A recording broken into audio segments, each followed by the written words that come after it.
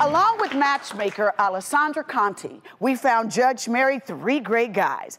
Mary, she had her first date with Robert last week, but she was not sold. So, you don't have a problem if you go back to the drawing board again, right? Oh, never. I'm in a constant search for love. Good. Okay. And we love that you're open. Well, now it might be a continuing saga. I can't promise you that it won't. And Mary, we love that you're so open. Because Dr. Judy got something to say. That's right. I believe we may have overlooked somebody that day, and I think we're all at fault here. And I think the person that we overlooked is Bachelor number 2.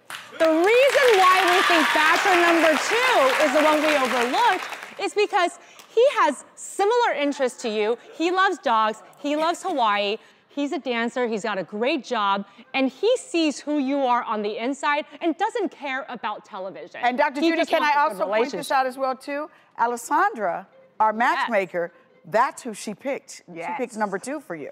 So we may be in the wrong business, Mary. We better matchmaking. We better let the professionals do what the professionionals do. But we are all on the same team. We want you to win, and we want love for you, and we believe that you deserve it. Okay, well, you know, Mary, like I said, we want you to not be afraid to go back to the drawing board. So we have a surprise, Mary. We brought Bachelor number 2 back. Dave, come on out.